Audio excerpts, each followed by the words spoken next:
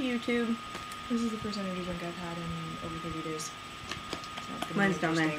Alright, so hello YouTube, it's Valkyrie, and hello Corey, Mr. Safety.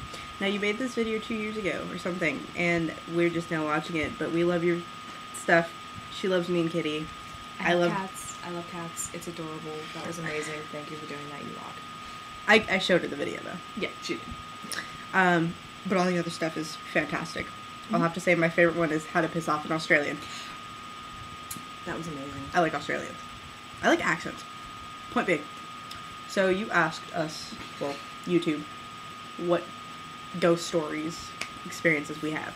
I've got a pretty good one, and I'm going to try and tell it all at once. This is my second time trying to record it. I jumped around far too much past recording. It's entertaining. So let's go for it. I've been entertained.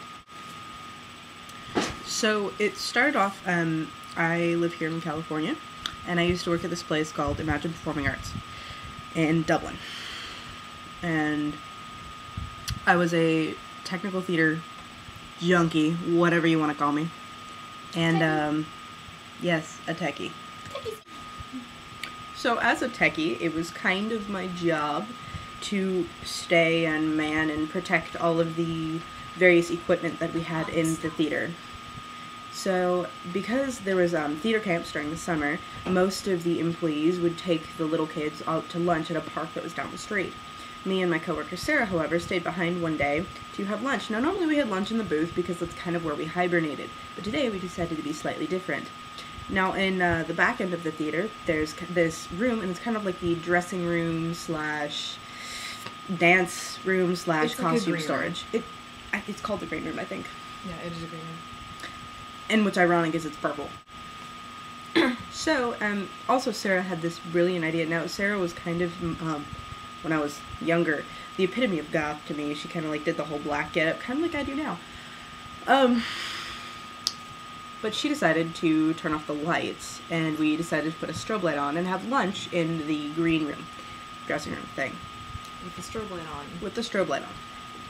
Whatever, it seemed pretty cool to us. Anyway. Now, also, above, there was 2 doors into the green room. One that led from the theater, and one that led from backstage. The access to the technical theater booth was from backstage. There's one ladder that goes up into the theater booth. There's also a peekaboo door from the booth to the green room. That's pointless. There's no point to it.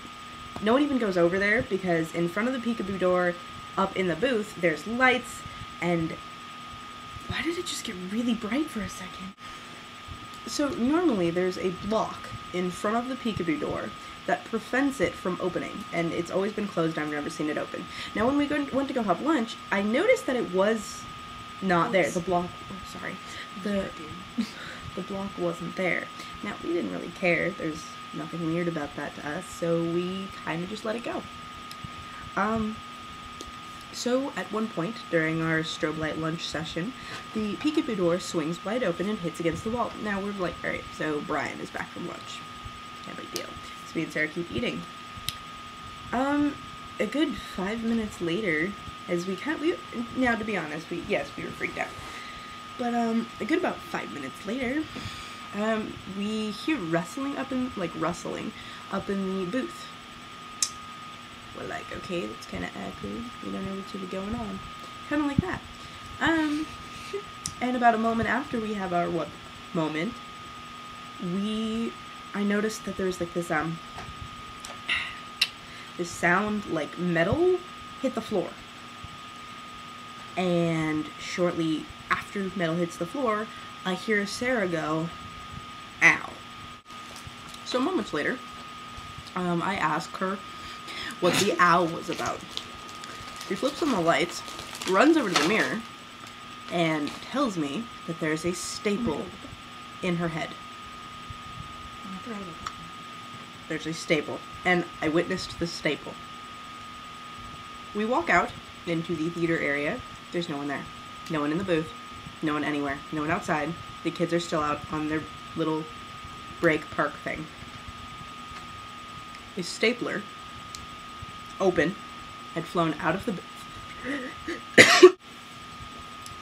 Yes, so a stapler, an open stapler, had flown out of the peekaboo door, hit my friend in the head, and lodged a staple. A normal office staple in her head. That's how fast it was moving. Is it humanly possible for someone to actually throw a stapler that fast? I'm not so sure. I'm not for her to land that quickly straight. It wasn't like, able to... I don't know where, it was like back in this area of her head. Well, still, for her to be able to like actually regardless hit hard enough to get a staple like embedded in their head, there's no way a human could have done that. It's not like possible for it to like... Regardless, that's my ghost story, as lame as it sounds. That's not lame. It's freaking trippy. Whatever. Oh, fine. So, you're probably going to be seeing a lot of the two of us tonight. We're going to be making a shitload of video responses, and I hope you don't get, like, creeped out. Like, I swear to God, we're not stalkers. I can't be a stalker. She's legally a stalker. I mean, like... Okay. I just turned 20, like, 20 minutes ago. So, that's basically my ghost story. I promise we're not stalkers. You're probably going to be seeing a lot of us tonight anyway. But we just watched a lot of your older videos, and cool things.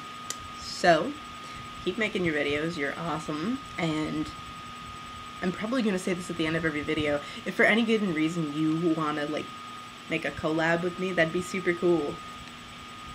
Yeah, I don't have green screen, besides the giant green wall behind me. Collab with me. You're cool. She just went pee.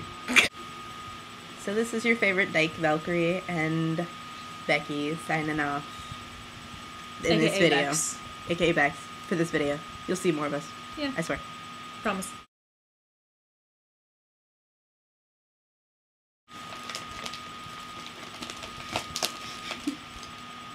Wow, way to turn it off by making rustling noises. Good job. Oh, and you have food in your mouth. Good job. Oh my God, you were orgasmic. Fuck you. You suck. Oh, seriously, I went delicious. Just